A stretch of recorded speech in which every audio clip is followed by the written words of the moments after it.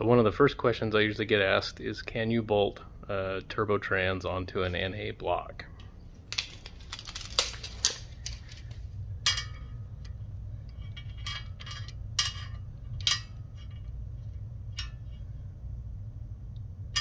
So at the top, the two top bell housing bolts, you're about, let's just call it 7.5. On the NA,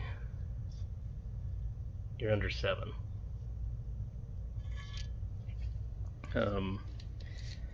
Basic design is the same, but like you can see over here too, where the starter lines up, those bolts are not in the same location. These two here are different. You've got a bolt there and there, here and here. As you can see, they're not close. So no, you can't. So the next question comes, can you bolt an NA bell housing to a turbo middle case half? If you line up one of the dowels, you can see that bolt lines up, that one does not, that one does not, that one will, those won't. None of them on the diff half will. And then if you try to locate it up with this dowel right here, then it'll pull it out there because the cases are, there's a size difference there as well. So the answer becomes no, you can't do that either. Next, can you fit a turbo diff in the smaller case?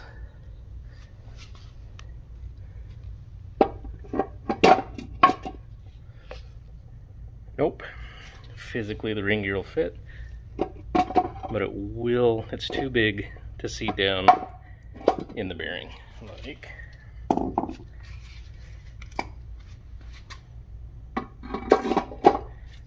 goes in, no problem. Alright, these are the gear trains pulled apart. See the turbo on the right is taller, physically bigger. Okay, here's our input shafts. Turbo's slightly longer.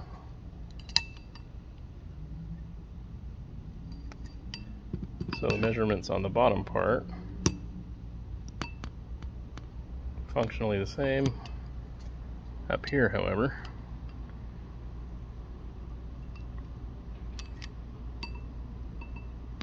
quite a bit thicker.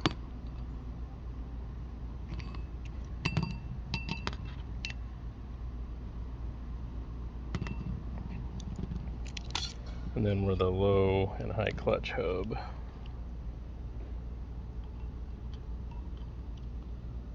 Spline.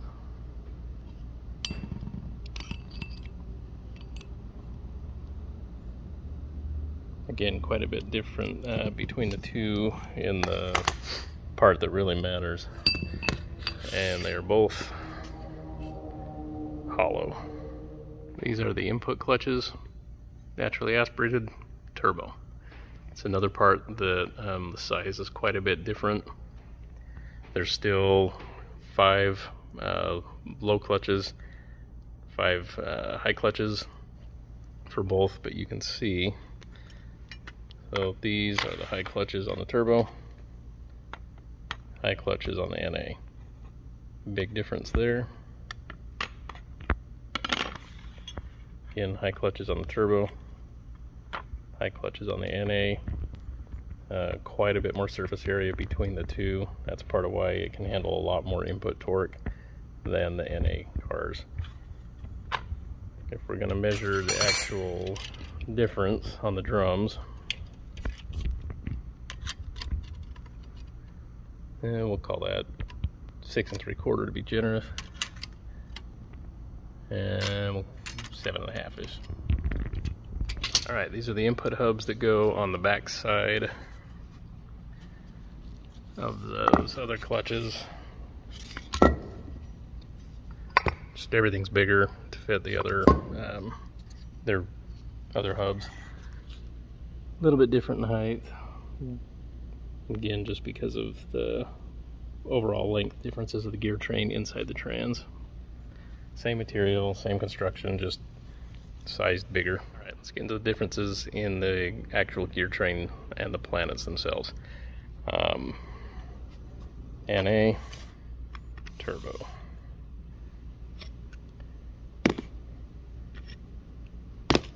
Okay, front planet.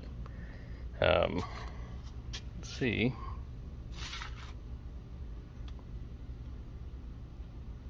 It's quite a bit bigger in and of itself. And turbo is 4-pinion, NA is 3-pinion. That's the amount of gear that transmits the power.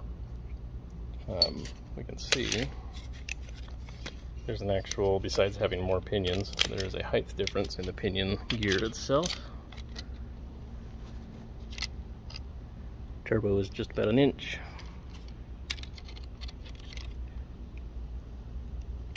And I don't know, 7, 8, whatever that is. Now the rear planet, even though it's in the middle, Mazda calls it the rear.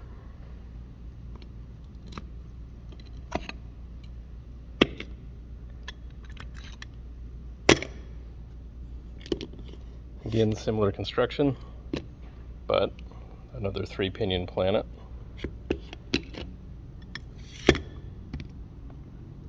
Versus 4-pinion.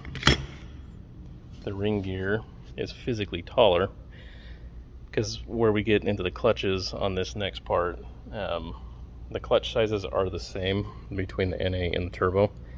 The turbo just has one clutch and one steel more per set on these. The only clutches that are actually different in size were the high and the low input clutches. And again, we're going to have a difference in the actual pinion size.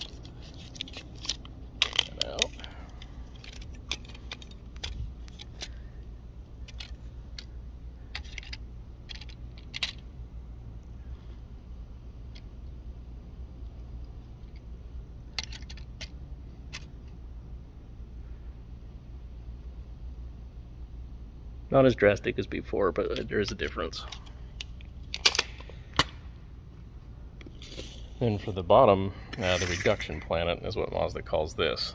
Now, there's quite a bit of difference in here. It doesn't quite look like that right now. Pull out the sun gear in both.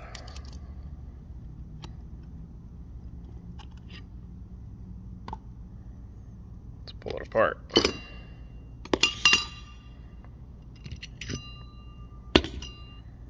So these, similar construction, just a ring gear around the clutch hub. Nothing major different there. However, we have 5 pinions on the bottom of the turbo versus again 3-pinion. These are a bit smaller in both versus the other. I didn't actually measure them. Let's grab the calipers for this one.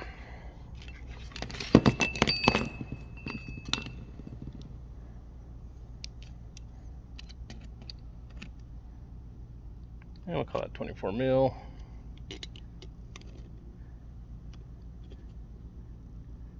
Little. Double check.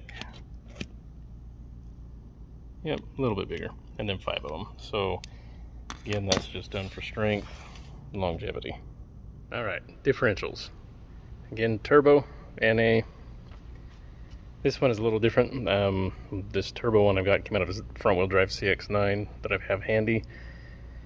A little different.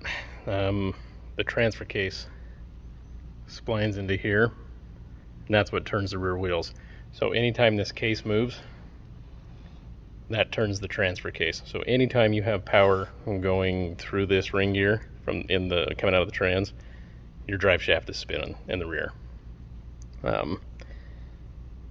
So the biggest differences are actually bolts are on the other side, which is a little interesting.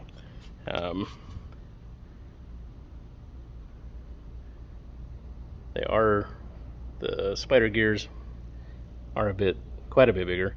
The ring gear itself is quite a bit bigger. So we are,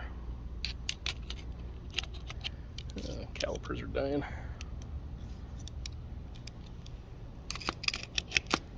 Get in here. 43 mil ring gear versus 31 mil ring gear. Just another thing that's just upsized. The bearings are bigger. That's why it wouldn't fit. One of the reasons why it wouldn't fit in the case. Your overall ring gear is bigger. You can see how much thicker the ring gear is.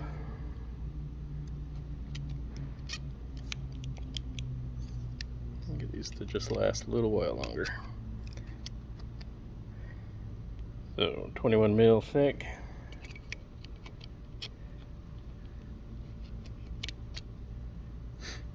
Versus about 12 and a half. Just everything's upsized. They did the same thing, kind of like they did with the Skyactiv engine. The 2.5 is just a beefed up, stretched out 2-liter. That's why nothing really interchanges on those. Same with these transmissions. There's not a lot other than some hardware, some clutches, but for the most part, everything inside the turbo trans is just physically bigger.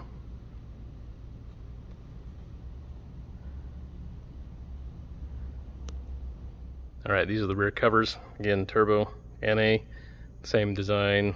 They're actually the same width. The big difference between these two versions, if you remember from the other videos I've done, you got a set of clutches that sit here, planets sit in here, then a piston sits over here and pushes down and then pushes up from both sides to engage these rear sets of clutches. These are physically different between the two, and that just accounts for, or physically taller, that accounts for the longer gear train and then the extra clutches that are in this set on the turbo. On the backs,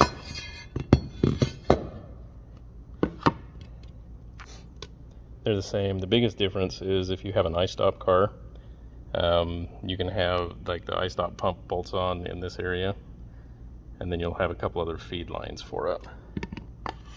But functionally, these are the same. Design-wise, they're the same. If you're trying to identify from the outside, this is another spot you can do it.